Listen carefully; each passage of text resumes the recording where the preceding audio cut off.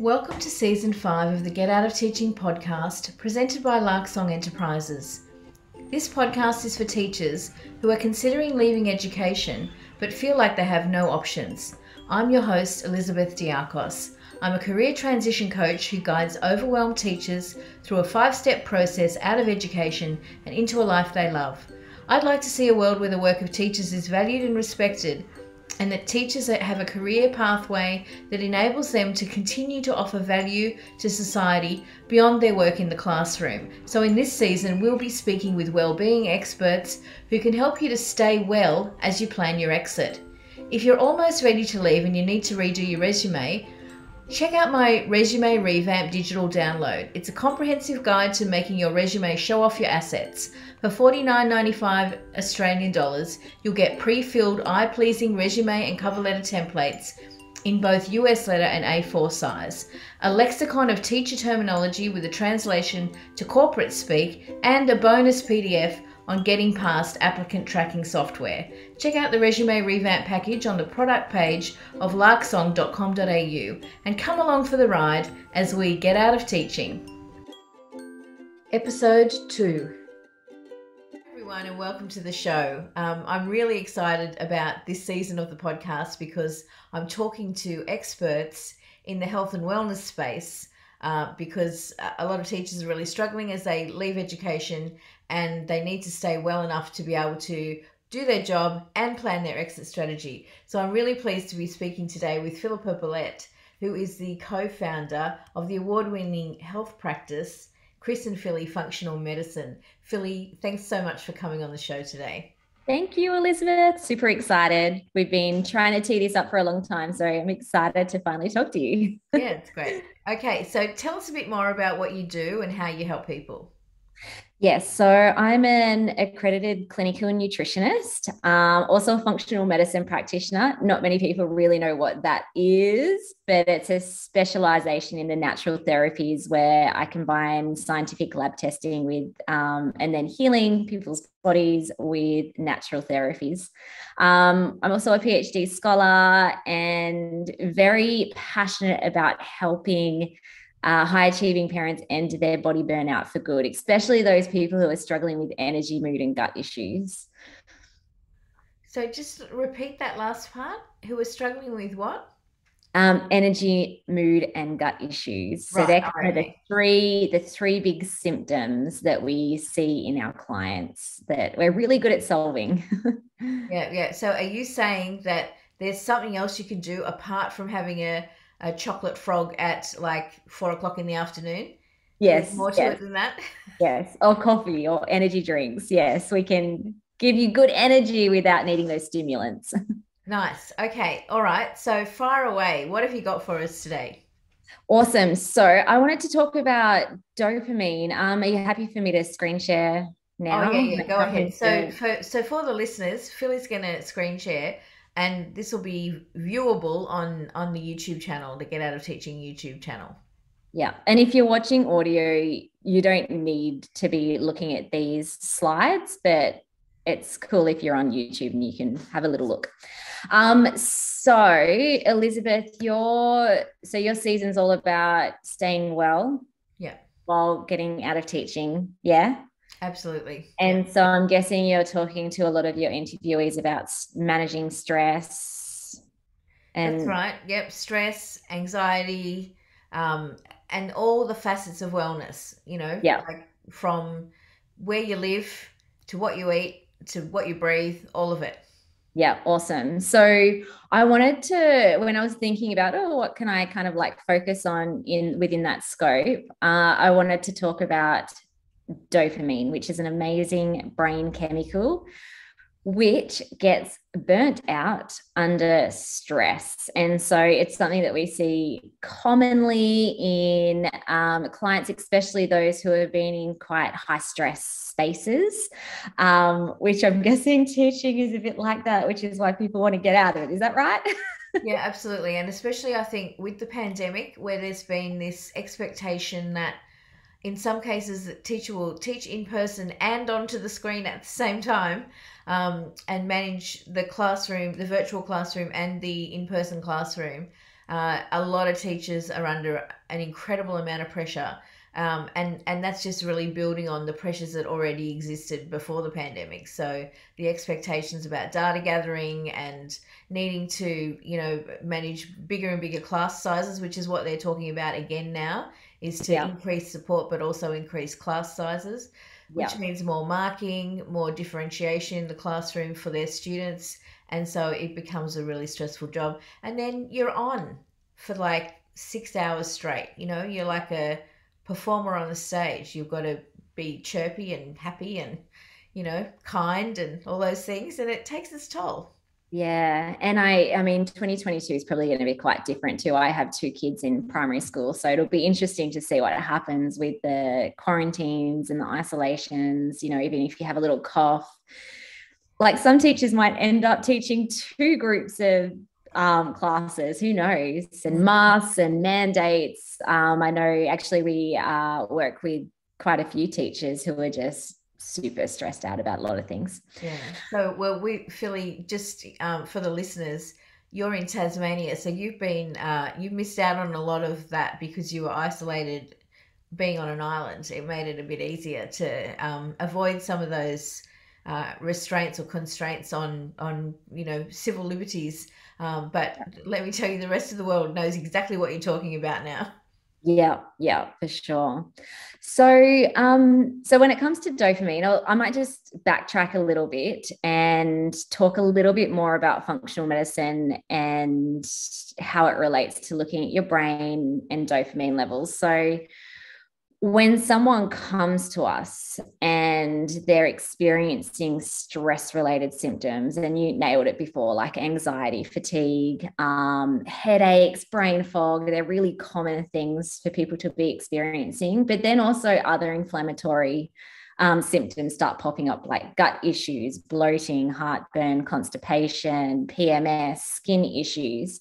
And so in functional medicine, we do lab testing. So we're not just trying to treat symptoms or even diseases. We want to figure out what's going on inside the body that may be or are causing the symptoms that someone is experiencing. And then from there, once we discover those imbalances, then we treat the root causes, because you can find an imbalance in the body, but often those imbalances happen due to something else that's, happening in someone's life, whether it's the way that they're thinking, behaving, eating, the environment, or that sort of stuff.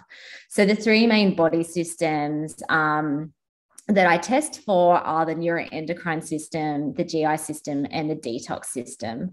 And part of the neuroendocrine system is all about testing the brain, which is really cool. So we use testing that's different to GP testing. So GPs or medical specialists are looking for diseases, and then they miss a lot of these functional imbalances. So looking into the neurotransmitters. So if you went to a doctor, for example, and you explain you're experiencing depression or anxiety, they often don't do a lot of testing. They'll usually just prescribe antidepressants, which is going to change the brain chemicals, but it doesn't necessarily heal the brain chemicals if they're really depleted. So that's how functional medicine is a bit different when it comes to the brain. We actually want to discover what neurotransmitters are depleted, and let's restore those neurotransmitters rather than synthetically kind of just manipulating the way that your brain functions. So dopamine is an amazing brain chemical that is so good for so many things, really important for having good energy. So you might have heard some people say, like, I get my dopamine boost, or I'm going to the gym to get my dopamine boost, or I'm living on dopamine. And usually those people are explaining the phenomenon of having like more energy, more excitement, even more joy and happiness. So dopamine is your energy neurotransmitter. Really important for mental clarity, productivity, which is what you need as a teacher or even as a business owner if you're transitioning from teaching into owning your own business. And creativity. Dopamine is so important for having creativity. And I would definitely say joy as well. So having joy in your life. So some things or some symptoms, common symptoms that I see occur if someone has a dopamine deficiency. So usually, like if I'm working with a client, I'll spend 90 minutes, sometimes 2 hours with someone, really understanding the symptoms they're experiencing and why this might be occurring. Like I don't just chuck lab tests at you. I kind of want to figure out, is this going to make sense to test your brain? What's going on here? So some of the common symptoms that I see with dopamine deficiency are anxiety, depression, fatigue, brain fog, memory issues, things that I mentioned earlier.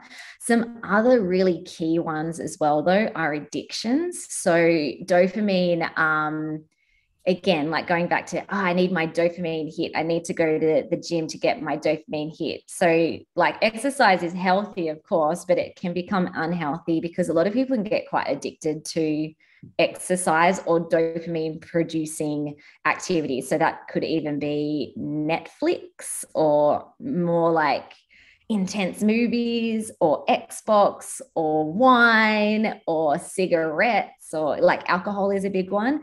And so although like initially, if your dopamine levels are starting to deplete, you go towards those activities or those things to help get a dopamine boost. But over time, if you're continually doing those addictive things, then dopamine levels can deplete even further, and it just becomes this vicious cycle. You need it, but then it depletes it even more. Right. So basically what you're saying is there's this kind of like you're I mean, I know, I remember I studied psych back in the dark ages, before I had kids, and the subject that the lecturer taught was called addictions and attraction. So it was also like being in love is another way to get that fix, where you see the beloved one and you get that little boost and you feel excited. So he was talking about that as well. So it's anything that really brings you either joy or maybe like a release from the thing that's stressing you. Is that fair enough to say?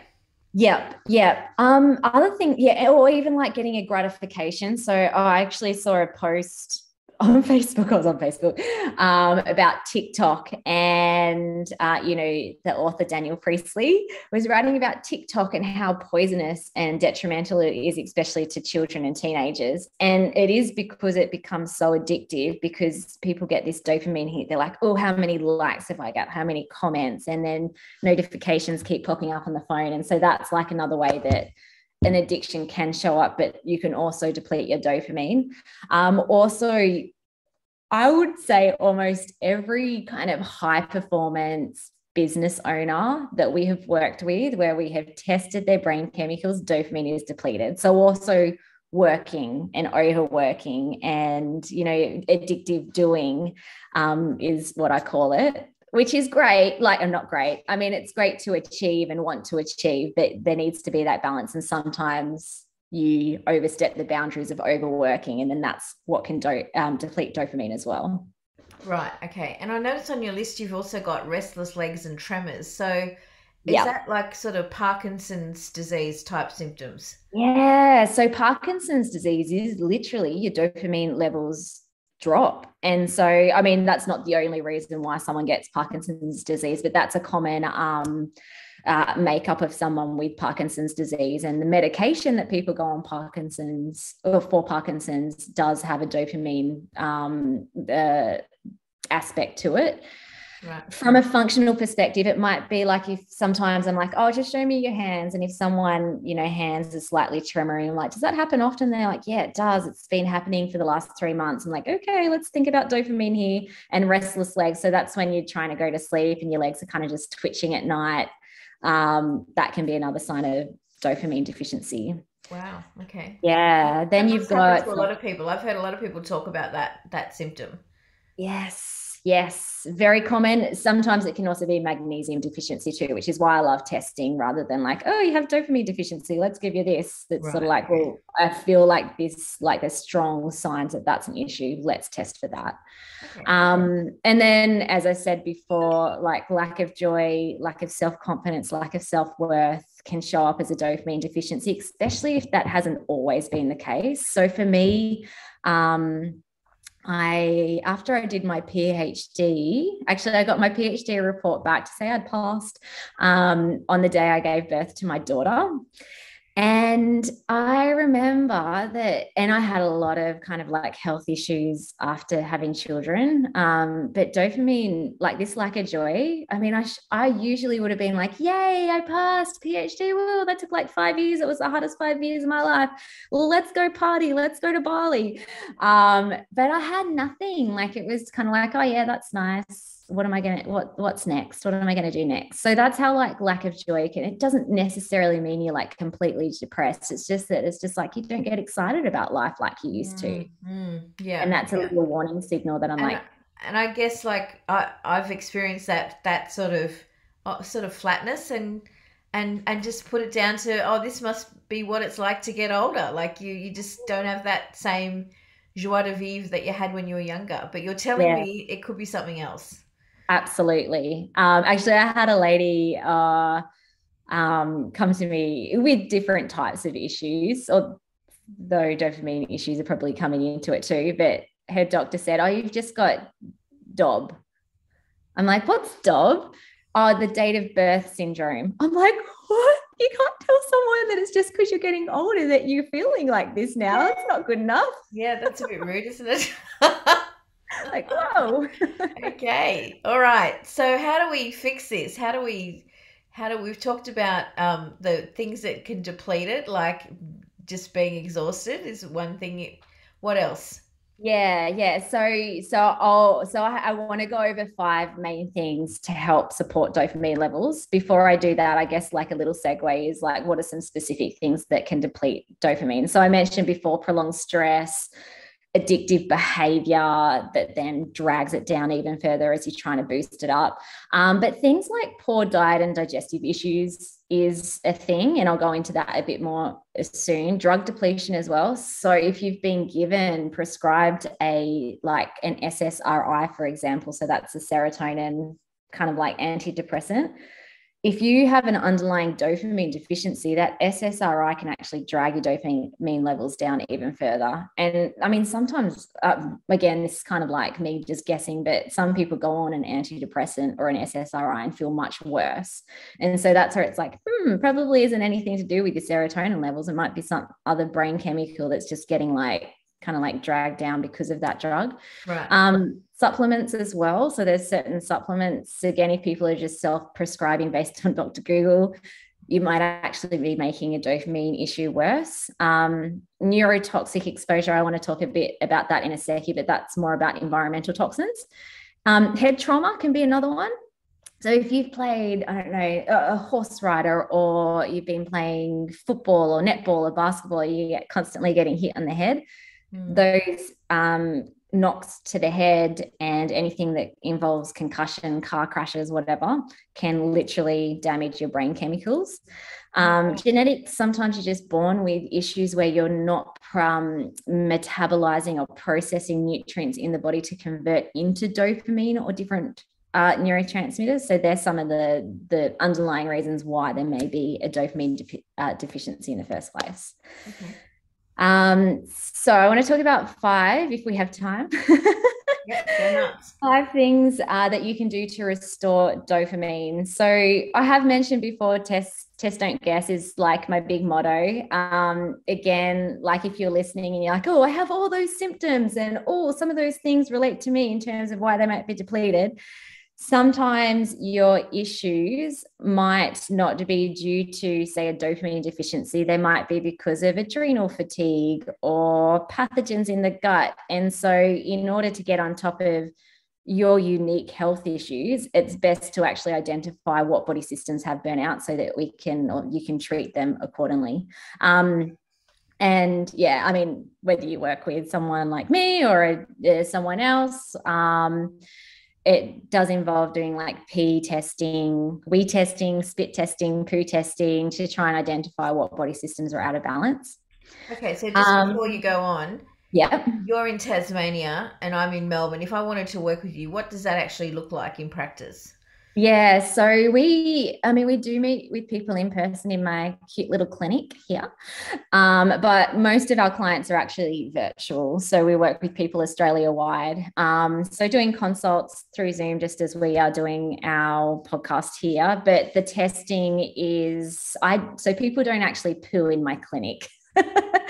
I'll give them, or I will post them the test kits, and then you complete those samples at home, and then those test kits are sent back to lab companies either in Victoria or New South Wales, and then I receive the results. So I would love to do this, but I don't actually analyze the poo. Like, I think that would be so cool to be in the labs. Maybe that will be my like second job 10 years down the track. So this is like the similar to the poo test kit when you turn 50. Exactly. Yeah. Yeah. Okay. It's as simple as that. I mean, the wee test that I use that looks at the brain chemicals and a few other things, it's just like weighing in a little cup and sticking it in some syringes and popping it in the freezer for a couple of hours. Just as long as your kids don't think it's an icy pole, then like you're all good and you can post it off. Oh, I see. Got it. Yep. Okay, so that's test, don't guess.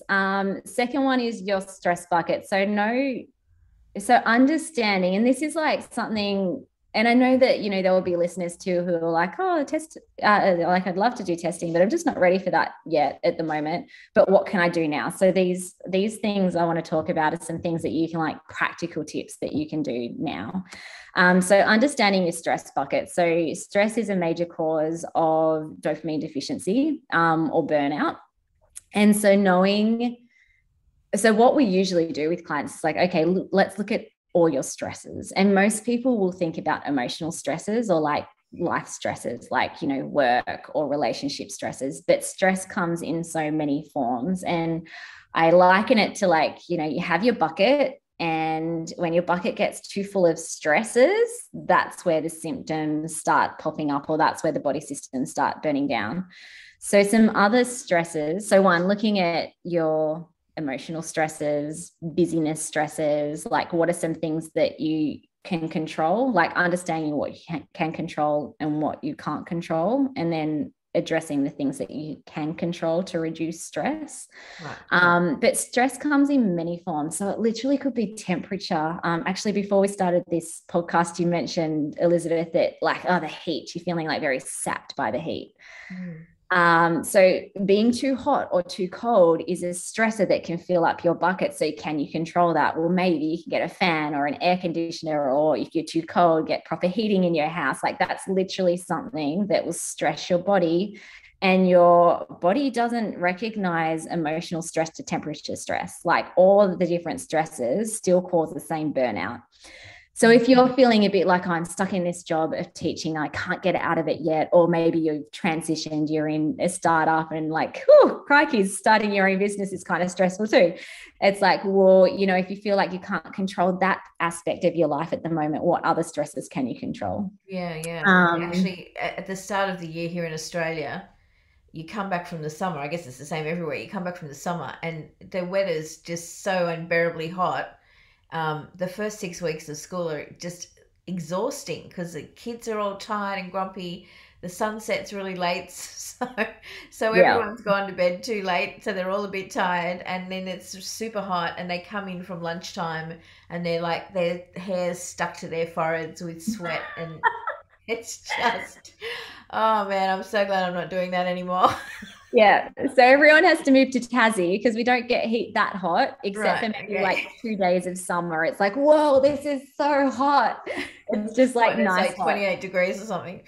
Oh yeah, that's like hot. That's hot. Yeah. But I don't know what time the sun sets in Melbourne where you are, but it's like 10 o'clock and my kids are still like wired and can't get to sleep because the sun's still like coming through their curtains. That's hard. Yeah. Okay, so just some other stresses too, and I'll talk a bit more about these ones, but like environmental toxins, so petrol fumes, cleaning products, a diet, so whether that's processed inflammatory foods, maybe you're actually eating a healthy food that your body just doesn't like, that's causing bloating issues. So, that could be something like rice or onions or apples. Anything that's causing you distress is going to be stressing out your body and can literally like deplete, say, something like dopamine or brain chemicals. What are some other things? Exercise. So either not enough exercise is stressful, but at the same time doing too much exercise is very stressful for your system. So it's looking at all the different stresses and what are some things that you can control right now would be kind of like tip number 2. Okay, awesome. All right. So, so for instance, let's go with exercise. Yeah. I nearly everyone I talk to, like all of my teaching clients, have neglected that. And so they're, you know, they're getting up in the morning, they're going to work, they're coming home, they're exhausted, they've still got to get dinner ready or, you know, organize their own family. And then they fall in a heap on the couch at 9 o'clock at night and, you know, fall asleep on the couch or, you know, drag themselves off to bed to do it all again the next day, and exercise is not factored in. So how do you manage that when you're in that kind of environment? Yeah. So so my husband, Chris, who is my business owner, his previous life, so he's a life coach, mindset coach now, but he used to be a personal trainer. And so for super busy people, although he had clients coming to the gym, but the biggest thing that would help people who are coming from a complete sedentary kind of lifestyle is try and get 3 10-minute walks a day. Like if you think about it, that's just kind of like a walk around the block, or do you have 10 minutes at lunchtime where you can pick up your food and walk around the playground? Or right. If someone's listening and they're not actually in that teaching department, but maybe you have a different job or you have your own business, can you do a phone call and walk for 10 minutes? You know, it's kind of like thinking about if you've got a super busy lifestyle, exercise isn't a priority for you at the moment. How can you fit it in by doing it at the same time as doing something that you're already doing, whether that's eating your lunch, phone call. So I'd say like just start small. Yeah, well, I often ring my mum while I'm out walking because that's kill 2 birds with 1 stone. And then if, you know, we have a long conversation, it's fine. I just get extra steps. So, you know, it works well. But yeah, I get you. And actually another little thing I used to do was just like park across the road from the school rather than in the school car park. And that way I'd have like, you know, an extra 40 or 50 steps to get into work. Yeah. And I would say too, again, like if I'm talking to someone where they're like addictively exercising, it's a completely different conversation. But someone who is just struggling to even get movement into their life, just do something that you find enjoyable, like play. So this past year, my big thing around exercise, I've always been a very structured exercise person, strength training, aerobic exercise, but this past year has been completely different for me for certain reasons. But it's pretty much just like playful movement. So like walking my dog around, you know, we have a beautiful walk near our house, or going for a swim with the kids and grabbing the boogie board. You know, it's not stuff that people would necessarily think, oh, but because a lot of people connect exercise too with weight loss, and it's like, oh, well, you know, if I just go for a swim with my kids at the beach, I'm not going to lose weight. But it's like, it's not, when we're talking about reducing your stress bucket, it's not necessarily like, you shouldn't be thinking about exercise in relation to weight loss. Right. Okay.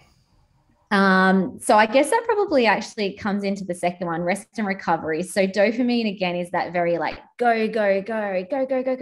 stimulant, work, fun. And if you're not getting that rest and recovery and downtime, that's where dopamine levels can continue to deplete. And so rest and recovery is so important. Let's talk about like workers too, addicted workers, where you're overworking. If you're not having that rest and recovery, your body is constantly in a stress state. And even when you try and go to sleep at night, or even if you do sleep, your body doesn't get a deep restorative sleep.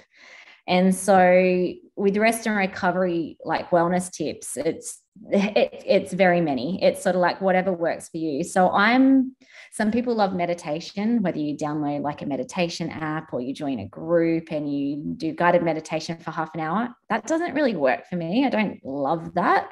My mind just kind of like chitter chatters, but I can easily go outside in my yard and lie down on the grass and just lie in the sun for 15 minutes and just be there. And so like for me, that works for rest and recovery. So it's finding something like a technique that works for you, but trying to do something that you can do daily. Nice. Okay. So, these are just practices that you're incorporating into your daily life. Yeah. Yeah. Another big one would be sleep. So our body, so between 10 p.m. and 2 a.m., our body physically repairs. And between 2 a.m. and 6 a.m., our body mentally, psychologically repairs. And so getting to bed on time, I know that this is all stuff that people know, but people don't do. But getting to bed on time. So if you're going to bed at like 11 or 12 p.m., you're missing 2 hours of physical repair to your body. And so that's where your neurotransmitters and your dopamine and your brain chemicals and your gut and your liver and your adrenals all repair from doing all day. And so if you're kind of like going to bed too late because you're trying to, whether it's like staying up watching Netflix, trying to escape from your crazy busy life, or you're staying on the computer trying to meet deadlines, then that's going to be detrimental to your body. So prioritizing like going to bed on time. And then for people who are struggling to sleep during the night, so I know a lot of people will wake up between the 2 and 4 a.m. mark. And, you know, if you're constantly waking up at nighttime and not being able to fall asleep, then no wonder you're feeling anxious and stressed and overwhelmed, because you're not getting that restorative sleep in the psychological repair phase of the night. Right. So is that like REM sleep you're talking about, like dreaming? Yeah. So getting there's like three or five stages of sleep. All of them are important, but yeah, getting that deep sleep. And for some people, they don't get much of that at all, just because their body is in such a state of stress that they can't get into that deep sleep.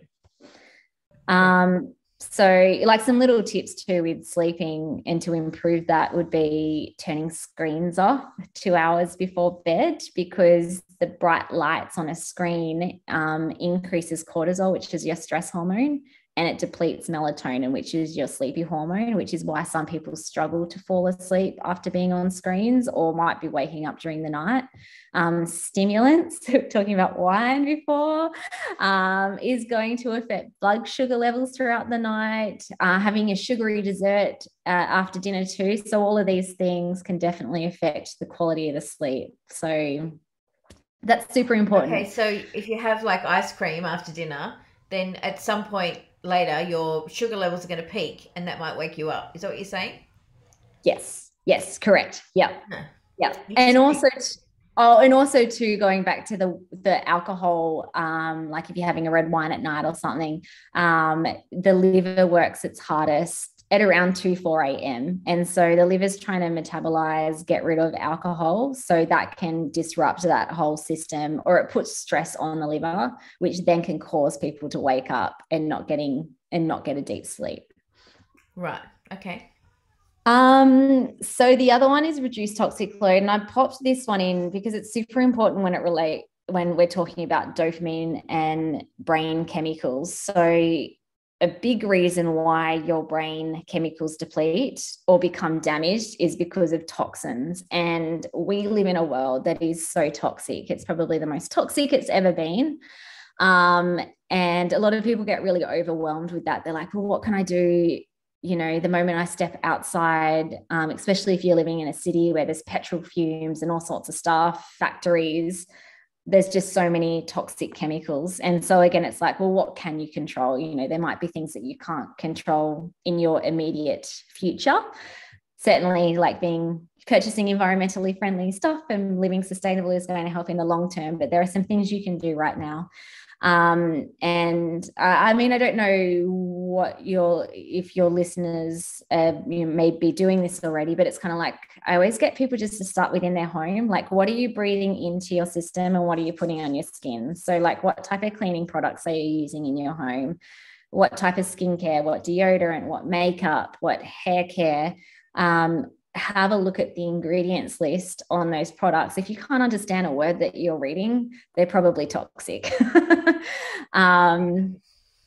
So those things can definitely cause issues. And this is probably my journey into health and coming into functional medicine has been a process.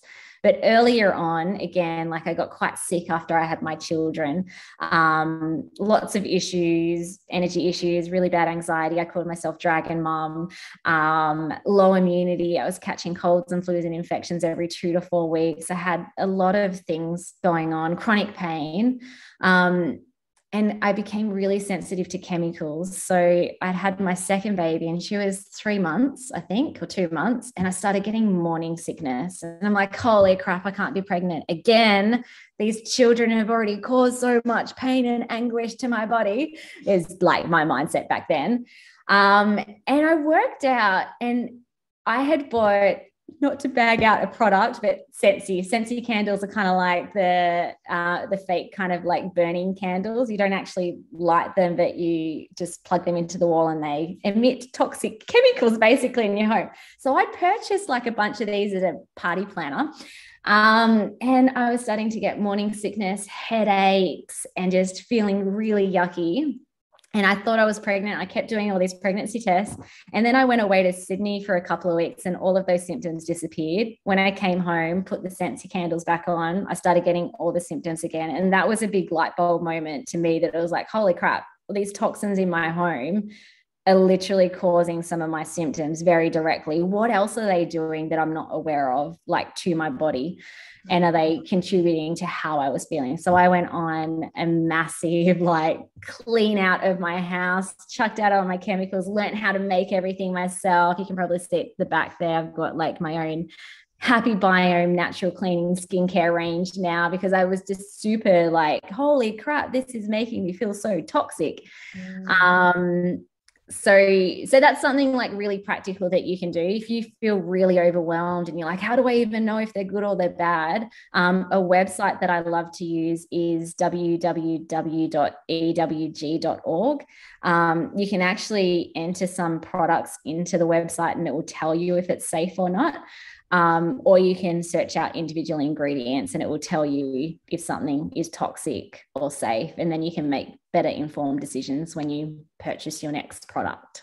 Right. So www.ewg, is that correct? Yep, .org. .org. Okay. And what does that stand for? Do you know? Oh, that is a really good question. Environmental, not sure off the top of my head. Environmental Wellness Group. Let's call it that. I don't know. It's great. It's got heaps of research articles connected to ingredients and stuff as well. Like, it's not just some random person's blog who's like, this isn't very good for you. There's a few other resources too. The Chemical Maze is an amazing book and you can download the app. They're Australian. And also Think Dirty app is a great app. Just make sure you add app to Think Dirty. Otherwise you might come up with some other random website. Got it. Actually, you just made me think. The other day we got a new slow cooker, and it had that Teflon coating on it, and my husband turned it on, and he likes to make the dog like home cooked food. And the dog thinks he's a human, so he is quite happy to have something that basically is what we would eat ourselves, only it's for him. And he gets the same dinner every night. We have more variety. But so he turned it on and it was brand new, and the smell of the whatever that coating is, it was just like overwhelming, disgusting. And he was about to, he'd put the oil in already, the olive oil, and he was about to put the chicken. The dog got chicken this week. And I said, you can't give him that. It's going to taint the food. The whatever's coming off it. So then, we had a silent argument with our eyes. And I tipped out the oil, washed the thing, turn it back on again and let it, and it was a lot better the second, like it sort of had already released whatever gross chemicals into the atmosphere, so it wasn't going to ruin the food as well. But yeah, I'm like, oh, we just breathed or whatever that was in. And that's the thing when you buy clothes, furniture, paint your walls, like all of that stuff adds up. And then that's why people start feeling overwhelmed. They're like, well, what can I buy? Like, or do I have to spend hundreds and hundreds of dollars just to buy like cotton organic sheets for my bed? It's like, well, I mean, like if you can, that's great, but budget might come into it. But it's sort of like, well, what's achievable to replace with natural sources, and just do one thing at a time as well. Like, maybe don't be like me. It's just like, just chug everything away and get on new stuff. Okay. The other thing with toxins too is just, so sometimes people then say to me, but I'm already living toxin free. Like I'm already eating organic and everything, like all my skincare is good. And then that's where, we can then do, or I often do testing on detox pathways. And for some people it's genetic as well. You're just born with some genetic issues where you can't detoxify very effectively. And so, yes, it's important to live as toxic free as possible, but also sometimes those detox pathways need therapeutic support as well, so that you can actually clear toxins from the body effectively. Right. Okay.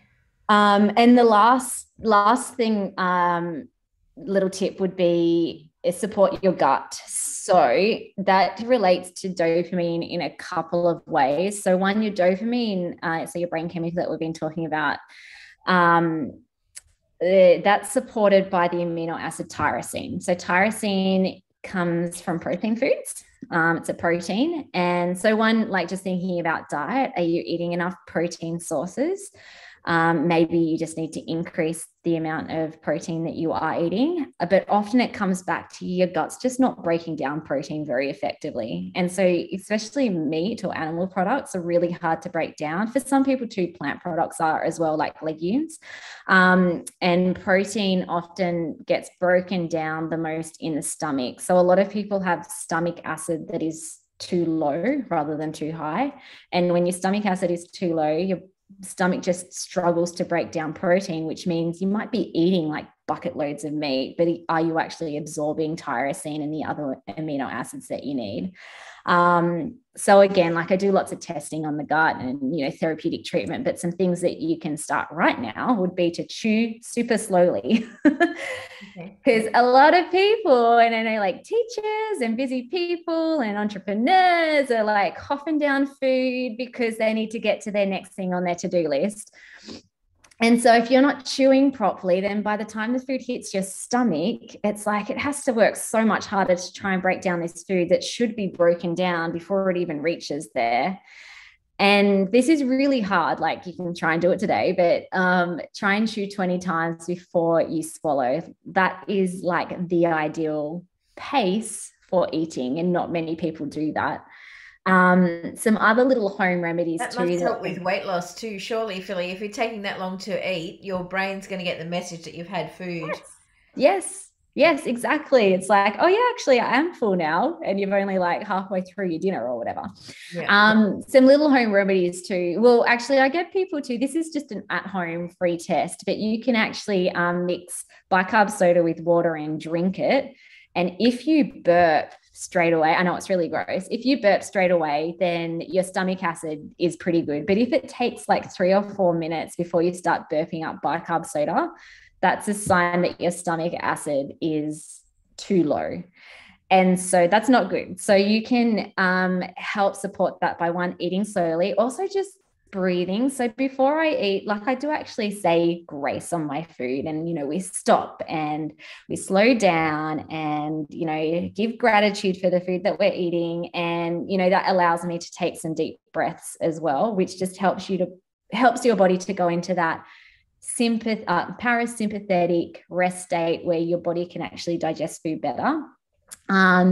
Also, apple cider vinegar, so the one with the fermented mother in it, is quite good to drink like 10 mils in water before you eat your meals. That can also help stimulate stomach acid. Most people have that lying in their cupboard. So that's something that you can do quite easily just to help your stomach acid, or your stomach to produce the acid it needs to break down protein, so that your brain can get the tyrosine that it needs. So vinegar is an acid.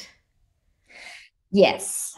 And it's helping that so it produce more acid. Is that what you're saying? It's the vinegar. It's also apple does the same thing. So apple pectin, there's this, it's a pretty intense liver. I won't talk about it here, but you can drink lots and lots of even apple juice, apple cider vinegar does the same thing. It stimulates digestive juices in your GI tract. So not just stomach acid, but it can also support or stimulate your gallbladder to produce and squirt out bile into the small intestine. It can also support production of digestive enzymes as well. Okay. So that's one thing. Other things, and again, this probably requires more sort of like the functional lab testing, but identifying if you have nasty pathogens in your gut, whether it's candida, fungal overgrowth, parasites, bacterial overgrowth. All of these things can cause you to have inflammation in the gut, stress your system out, but also it can prevent you from actually absorbing food into your system properly, so that your brain and other body systems get what they need. Looking at the gut lining as well. So leaky gut can be a big issue when it comes to gut function. And so that's where your gut lining basically separates, and food particles, toxins, pathogens can enter the bloodstream and cause an inflammatory response. So they're the sort of things that I would be looking at in terms of gut function, especially in relation to causing brain issues and stress-related symptoms. And then, of course, food is medicine. So at the very least, just eat real whole foods is usually where we start with people. It's like, okay, let's reduce the processed foods that you're having, the sugar, the breads, the pastries, and start eating real foods. And it doesn't mean, like, because I know a lot of people are very busy and time poor, it doesn't mean you have to make everything from scratch. Like, there's things you can purchase from the supermarket that's already packaged. So it's not necessarily that you have to stop eating packaged foods. It's just looking again at ingredients and choosing better quality foods that are going to support the good bugs in your gut and your gut lining. Yeah, my favorite solution to the summer salad is you can get a bag of like the leafy mix. It's got a bit of grated carrot and beetroot in it as well. And then there's a kale slaw salad, which is basically just already pre-chopped. And so like 2 big handfuls of the leafy thing and a handful of the kale slaw. And it's like, this is delicious. And it's all fresh, but it's just been packaged, like chopped up for me. I love that. It's been a game changer in terms of what to have for lunch. There's actually another John West tuna. I have these in my cupboard. So usually lunch is leftovers, but sometimes there's no leftovers, or my husband gets to it before I do. And I'm like, oh, great. I have like 30 minutes before my next consult and I don't have time to cook anything. So John West tuna also it's just like tuna, legumes, like chickpeas, chili. And I usually do half of one of those little packaged, like they're just packaged up. You don't even have to put them in the fridge. And I'll add it with some baby spinach. Like it doesn't have to be, right. It doesn't have to take a long time to make. It's just finding ways that you can incorporate healthy eating into your busy lifestyle. Nice. Okay. Awesome. So are we there? Like, what else do we need are. Yeah. So I just, like, if anyone wants to learn a little bit more about the stress and burnout and hormones and gut and brain, all the things that we spoke about today, I have a couple of resources. So they're both free, but we have created a 10-part mini course on hormonal and gut burnout. I believe that link will be in the show notes for people who aren't visually looking at this. Yeah. And also we have a scorecard. So it's called the Ending Body Burnout Assessment. This is a great little scorecard that looks at your symptoms. So it rates your symptoms in terms of, Houston, we have a problem, or actually you're doing pretty good. And then it looks at the three main contributors that cause your body to break down. So it's looking at your behaviors that support body function. It's looking at your mind and also your environment. And so it gives you a score at the end and for each category. So it can give you some good insights in terms of like what are the weak points in your life or in your body, and what are also the strengths. Awesome. Okay. So that's, if you went to chrisandphilly.fm, you'll find all of that stuff. Yep. Awesome. Thank you. Okay. So before we wrap this up, what's your like number one tip for the stressed, overwhelmed teacher who wants to get out of teaching, but they're juggling their workload and their family, and they're also trying to plan their exit? Because everyone I talk to says, well, I'd love to do, start my own business or apply for 20 jobs a week or whatever, but I can't do it. I'm burnt out, I'm exhausted, and I just don't have time. What would you say to that? Oh, so many things. Look, I think sleep is so important. And I know that because personally I didn't sleep. And I feel like that was like the number one cause of why I started getting issues in the first place. And from a mindset point of view, it's like, yeah, but I'm already struggling with time and trying to do all the million things that I want to do. How can I sleep more by sleeping more, I'm going to have less time. And in fact, I would say it's the opposite. I'd say if you can get a good 7 to 9 hours, it's different for each person, of restorative sleep and really prioritize sleep hygiene, getting to sleep. If you can't actually fall asleep or stay asleep, then you need therapeutic support. But if you can sleep, you're going to have more energy, you're going to have more mental clarity, you'll be more productive. So you can actually fit in the stuff that's important for you.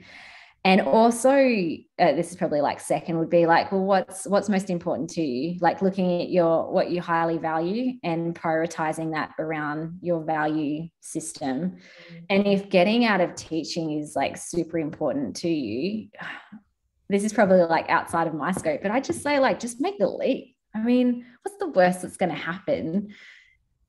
Really, like I've made, from a business point of view, my husband and I have made some pretty scary decisions. And like, I've always been the person who's like, kind of like the financially like, oh, but what if this happens and this happens? Whereas my husband, Chris, has always been like, it'll be okay. Like, we'll make it work out. And so rather than getting stressed out about your decisions that you make, even if it feels like a scary one, like face that with confidence and joy and like play, rather than, because the more that you get stressed out about these things, the more it's going to like burn out your body systems in the first place. Yeah. Got it. All right. Well, look, Filipa, thank you so much for coming on the Get Out of Teaching podcast. I love the insights you've shared today, and I'm excited to think that it doesn't take that much to, I'm just thinking about the chewing thing. I think for me, that's probably going to be my big takeaway, is just slowing down, being grateful, and being more mindful.